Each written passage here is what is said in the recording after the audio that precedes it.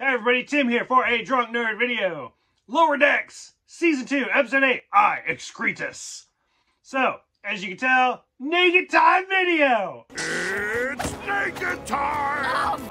I was so happy. So I get off work at like midnight, come home, start the episode. I was over the mood. I was laughing so hard, so loud, I woke everybody up. I mean, it's not very often you get a naked time video.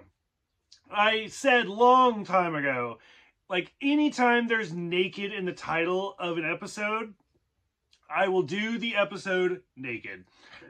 2,000 videos later, I've only done like the naked now, or naked time and naked now. And that's it.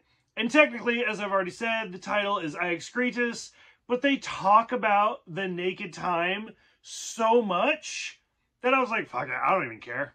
I've been drinking. They have to watch it, not me. I don't care. Overall, I thought it was a really funny episode. I was so, like, I just laughed so much. So, the overall plot is great. Just, like, the ship needs to be evaluated. And that's it. And I was like, okay. I mean, that seems really simple. The opening scene's, like, great. Where they just accidentally leave for like 6 hours. A view like this makes you realize it doesn't matter what deck you work on. We're all in it together. And they left us. They left us. How much oxygen do we have? A lot? A little? Ballpark? That could be a thing. Like, if I was a captain, that'd probably happen. I mean, it's a distress call. The lives of the many outweigh the lives of the few. So they have to save those people. Forget the 4 people that we left. Whatever. So, overall, the crew have to go through several different tests. Most of them are very familiar and very comical. Like, we get the Mirror Universe, which I am so sick of the Mirror Universe. It was great in the original series. We don't see it in the Next Generation, but we do see it in Deep Space Nine multiple times. And technically, we don't see it in Voyager. But what's funny is the Next Generation and Voyager, we kind of do see it, though. Anyway, then all of Season 1 of Discovery is nothing but Mirror Universe. And I'm like, I'm so fucking sick of this. So as soon as we saw it, I was like, oh, I don't know about this. But they did make it funny, so I was okay. The old Western Holo program, which is, again, a Next Generation shout-out. We see the Wrath of Khan, where it's like, oh, you can't go in there, it's radiation. And he, like, burns his hand. He's like, oh, fuck.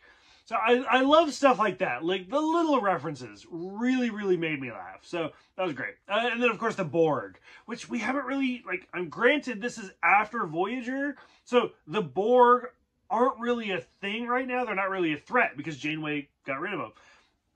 And then finally, when we get to the naked time, so much skin of so much of the crew. Oh my god, I loved it. I was laughing so hard. As I already said, I was waking people up. It was great. As we continue and we realize everything was rigged, and they're like, well, I guess we gotta fix everything. The shout-outs, they just keep coming. Where we get like the crystalline entity, which, let's be realistic, the most boring character from the Next Generation. Only shows up twice. The pilot episode of the Next Generation, and then once again, like one of the lore episodes. But I was like, oh my god. And they're like, oh look, a crystalline entity eating a planet. Two crystalline entities getting frisky. I was like, why? Why are they making such a big deal? Like, stop. It's a bad character. I was like, whatever. We do see the Borg Queen, which I'm always curious about stuff like that because we know the Borg Queen is also coming back in Season 2 of Picard.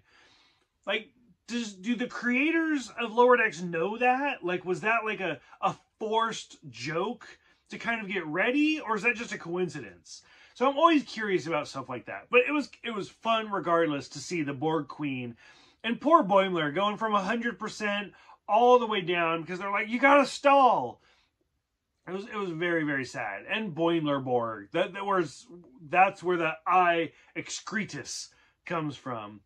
But, God, I loved it. I was so happy with this episode. Y'all have no idea. So, I'm curious what other people think. So many jokes, so many references. What did I miss? Go ahead, thank you guys for commenting. Thank you guys for watching. Thank you guys for subscribing. And I cannot wait to see you guys next time.